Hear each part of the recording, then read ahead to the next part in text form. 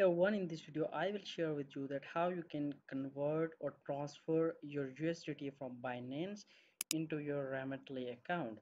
So the process is really simple, but I just want to make sure that and clear this thing out, that you cannot directly transfer a USDT from Binance into your Remitly account, because Remitly actually accept fiat currency or rather than accepting cryptocurrencies.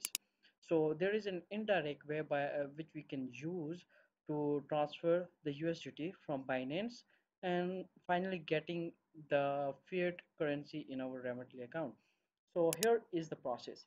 So first of all, what you need to do is you need to withdraw your USDT from Binance into your wallet. So first of all, you can use that. You can log into your Binance account and then go to the wallet section and click withdraw.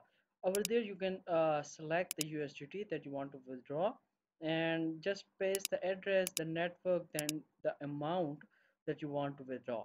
So after that, you will be having USDT in your wallet.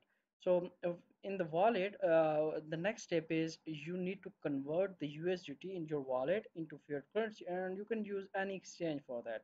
Like you can use Coinbase or Crack or any other local exchange for that.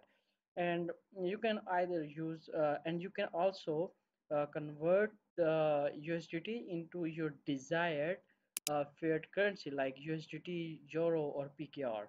So once everything is done and you have the fiat currency in your local bank account, then you can simply log into your Remitly account, and then you can use this platform to send money from your local bank account into your Remitly account. So this is an indirect way that you can use to transfer the money from Binance into your Remitly account. I hope this video was helpful, and if it is, please consider subscribing to the channel.